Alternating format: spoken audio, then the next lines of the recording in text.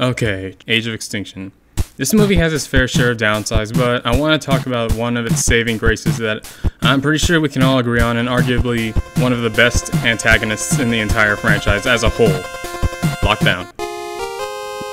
Now there's this criticism of Age of Extinction that when it came out, one of the biggest issues for a majority of the fandom was these new wild designs that were way less robotic and more human inspired, that parts of their alternate forms had way less presence in robot mode, making the designs kind of unbelievable, whereas the OG Bayverse ones were more realistic in relation to the vehicles that they took. And this is kind of significant because with Lockdown, yeah, that issue never went farther than with him and his slim skinny form. The criticisms of Lockdown's designs line up pretty well. He looks too thin to transform into his car. He almost looks too human in proportion. He doesn't have much personality in his design. But you know what? I kinda like it. Here's why. Let me explain. So it's been kind of implied that the Transformers have some level of control over their appearances in robot mode based on scenes like this and characters like this. And a pattern I've noticed with the Decepticons in the Bayverse is that they tend to build themselves up bigger and scarier in robot mode by breaking down their vehicle parts further into all these gigantic spikes and claws, and these more alien faces and adding more extra muscles to themselves. Which, in my theory, is something that they do intentionally to make themselves far more imposing and terrifying to us humans. It makes sense why they would want to sacrifice as much of their alt modes to look as intimidating as possible in their true forms. That's just the most Decepticon thing to do. And on the other hand, the Autobots usually keep as much of their vehicle parts intact in robot mode as they can, or at least they used to. Which I think is done to put humans at ease and give them as much of a sense of familiarity as they can. I think it would strike the Autobots as an action that would lower tension by walking around covered in something more easily recognizable to us fragile humans. Now I've noticed in fight scenes that these choices tend to get in the way of combat from time to time. The choice to have this much bulk for both factions tends to make it harder for both the Autobots and the Decepticons to navigate the chaos around them in battle. And a lot of times they're easily subdued or knocked over in confusion, and a lot of battles come down to whoever is just more agile and mobile. But for Lockdown, that's never been the case once. Except for that time. He breaks down his vehicle parts so much when he transforms that he's basically just whatever you would call this. A lot of fans hate this, but practically speaking, his less busy form gives him a whole new degree of agility. He's able to effortlessly parkour himself around his opponents and outmaneuver him. He's able to pick himself up easier. He lands lighter on his feet. He can climb up structures without a loose piece of him scraping up against anything. He can parkour. He can do parkour. He's so physically unbound, and that's most likely because he made out this form for himself so that he would be far more efficient in combat.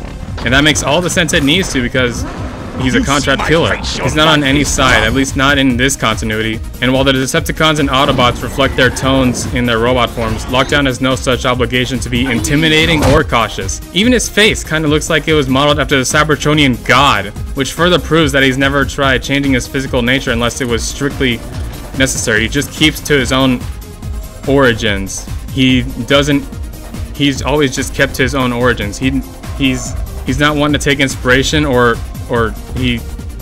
Make something of yourself!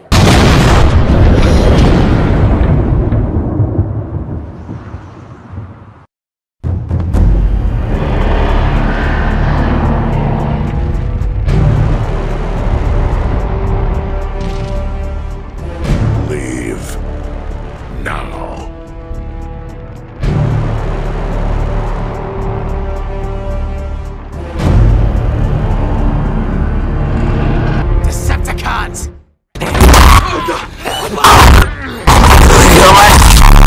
The point is, his design not only gives him more edge in combat, but by doing so it portrays his personality, and only desire, which is to get the job done.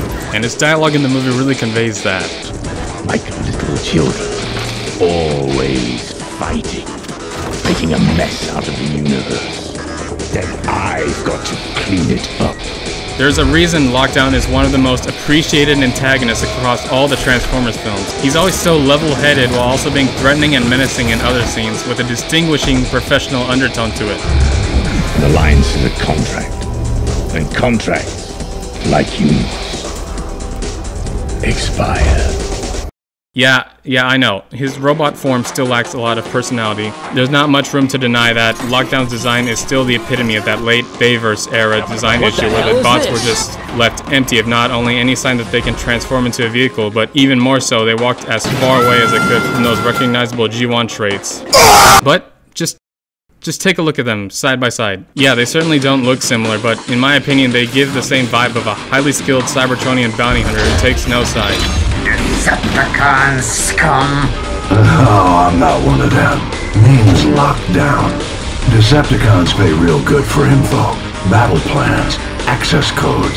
Your friend should net me some sweet upgrades. All things considered, I think they really hit the nail on the head, capturing that cold-blooded contract killer energy in live action in both design and execution. In fact, Alright, you know what? I'm gonna get a little controversial. Let's go back to that topic of the post-Dark of the Moon designs. It's characters like Last Night Barricade and the Wreckers that really suggest they can influence the robot mode appearances. Like, do you really think they were just born like this? And after the Autobots and Decepticons spent a decade on Earth with no way off and just having to stick around, I think it makes perfect sense that they would eventually take more inspiration from aspects of human society and culture that they would admire. If you relocated, you would inevitably get sucked up in the new little world before you knew it. So I like the idea of it happening here, with these aliens integrating into human society a little bit more via their appearances. That's even more reason why Lockdown's design is superb and amazing, because his robot form reflects his status as an outsider. Again, he's not menacing like the Decepticons, nor is he casual like the Autobots. Heck, he's not even showing much inspiration from being a Cybertronian, and certainly not showing any sign that he's been around humans very much. Ignore that. His only noticeable features reflect his experience and status as a contract killer. I think it makes perfect sense even if it really doesn't translate well into toys. In fact, one of the only things I liked about The Last Night, which was also one of my biggest pet peeves, was that it showed signs of both the Autobots and the Decepticons living in relative peace while they focused on evading the humans who were hunting them all indiscriminately. And the concept of the Autobots and Decepticons putting the war aside and trying to integrate into Earth society was such a genius idea to me.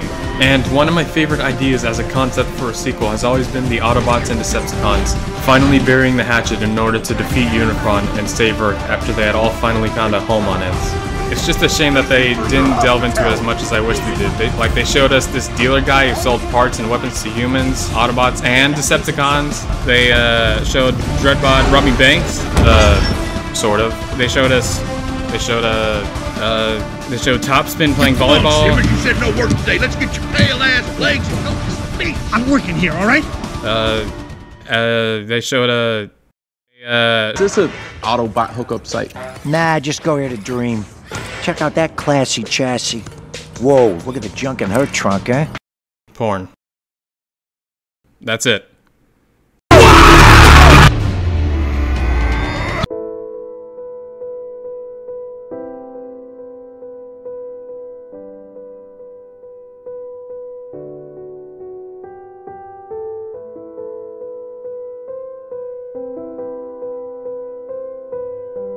Shut your bitch ass